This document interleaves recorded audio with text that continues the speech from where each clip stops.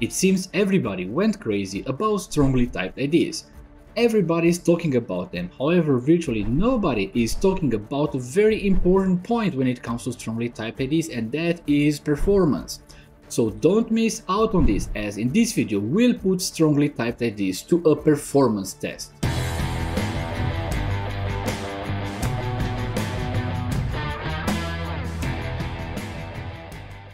Hey there and welcome to the Code Wrinkles channel. Recently we had a lot of discussions on our Code Wrinkles Discord server about performance of strongly typed IDs, and I think it might be useful to share the discussion with you. I know this topic is very popular right now. Just a month ago, Milan Jovanovic created a good video about strongly typed IDs, and just a few days ago, Amichai also created another video about strongly typed IDs. However, none of them covered a very important topic when it comes to deciding if we want to use strongly typed IDs or not, and that is performance. Obviously, I think that this topic is very important, so here's my contribution to it. Code Wrinkles always has you covered. But before we move over to performance test strongly typed IDs, let's very briefly understand what this concept is and what the purpose of strongly typed IDs is. What we have here is a very simple product class that has an ID of type GUID, a name and a price. However, the thing that is important for us right now is the identifier, which is of type GUID. Now, the entire idea about strongly typed IDs is that instead of having these primitives like GUID or string or integer, we would need to have like our custom type. So let's go on and add here, for instance, a new class, and we'll call this class product ID. So the name of the class itself would be product ID.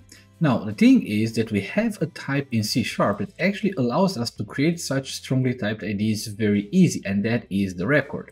And the cool thing about the record is that we can simply replace our class definition with this public record product ID, GUID and value. And that would be our strongly typed ID according to most of the videos or tutorials that you will find out there. So what we need to do to actually implement this strongly typed ID is come here, and instead of having this GUID, this would be a product ID type and it would be the ID. And this clearly gives a lot of intent about what exactly do we want, or what exactly this property is, the identifier for what exactly. Now that I want to run some benchmarks, what I will do here is I'll create a new class and I'll call this class type ID service. The purpose of this service will be to only perform some dummy operation. So what I'll do is I'll just provide this very dummy method which returns a product ID, do something with product ID, and it gets in a product ID and it just returns it. Remember, we just want to do some dummy stuff. Now let's create also a class for our benchmark. I would also like to decorate my class here with some attributes that come from benchmark.net.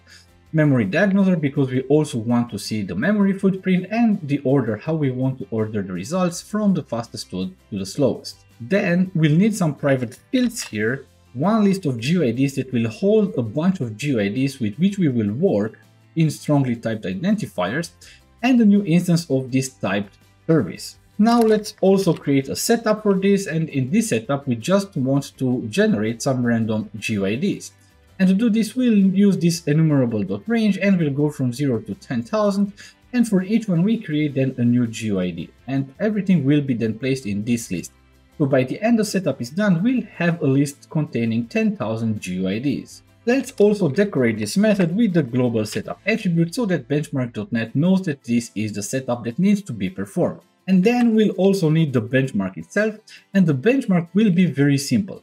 We just iterate through the list of GUIDs and we call then the service, and this do something with product ID, and we provide a new product ID based on the GUID that we are currently iterating through. And last but not least, we need to also decorate this with the benchmark attribute so that benchmark.net knows that this is a benchmark that needs to be run. So let's wire everything together. Let's remove this console write line and use this benchmark runner to run our benchmarks in our benchmarks class.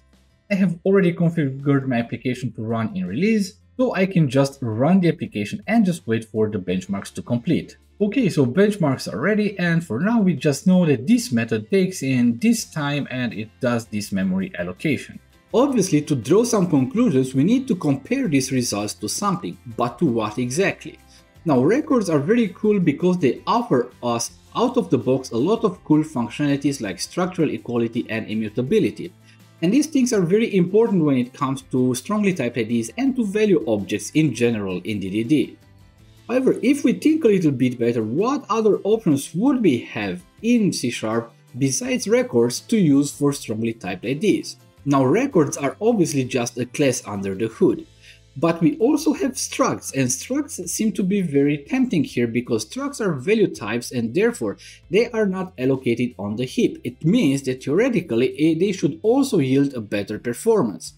So let's dive into this and try to create a strongly typed IDs using structs and see how they perform compared to the records. So let's create a new strongly typed ID, and in this case we'll name this customer ID. Probably that would be the identifier for a customer. Now, obviously we need to change this into struct because this is what we want to test. Let's also add a constructor and this GUID value property, which will be get only because we want to have this as immutable. To make sure that we have structural equality implemented here, we'll need to implement this IEquatable interface. Luckily enough, Rider will help me with this, and I can generate the equality members, and I want this value GUID to be part of these equality memberships. And now Rider just generated all the equality stuff. Therefore, let's move over to this typed service and we'll add here also a dummy method for the customer ID. The last thing that we need to do is to come back to our benchmarks and also add a benchmark for this one. That would be really similar to what we have previously. The only difference is that in this case we call this do something with customer ID, which we know is a struct. So let's run the application again and see the results. And here we have the results. As I'd expect, this struct strongly typed ID is the first one, so is the fastest, and then we have this record strongly typed ID, which is then comes second. And if we take a look at the difference, we see that the difference is actually huge. Here we have 47 microseconds, and here we have almost 200 microseconds. So that's basically almost 5 times better speed, and obviously also no memory allocation at all when we were using structs. That's just mind-blowing, and I know in terms of absolute numbers it might not look that spectacular because we are still in the territory of microseconds. Still, using structs proved to be more than 4 times faster than using records, and therefore I think that this is something we can't simply overlook. However, there's still another question that I would like to try out. What if we use classes, a regular class instead of a struct?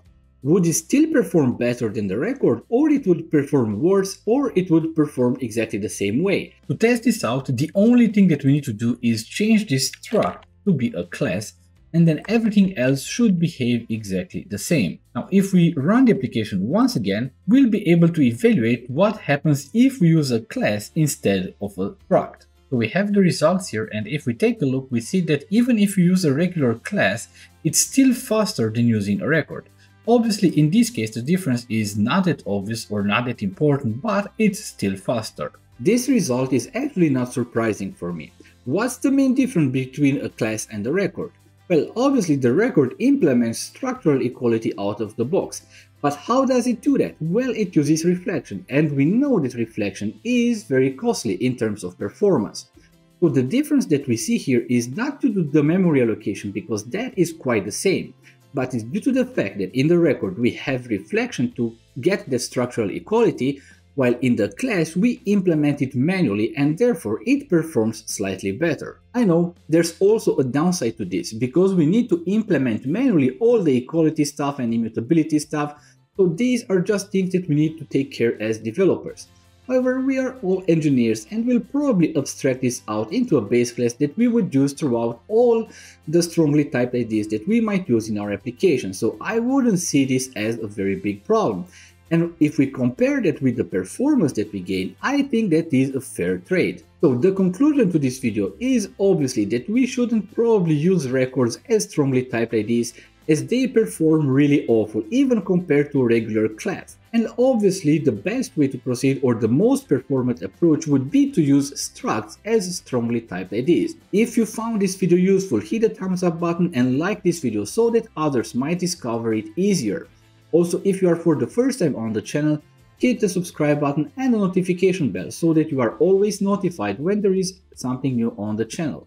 And if you have any question or if you just want to get in touch with me and have a discussion, don't be shy and head over to the comments section of this video and leave your comment. I would be more than happy to get in touch with you. This being said, thank you very much for watching, and until the next time, I wish you the very best.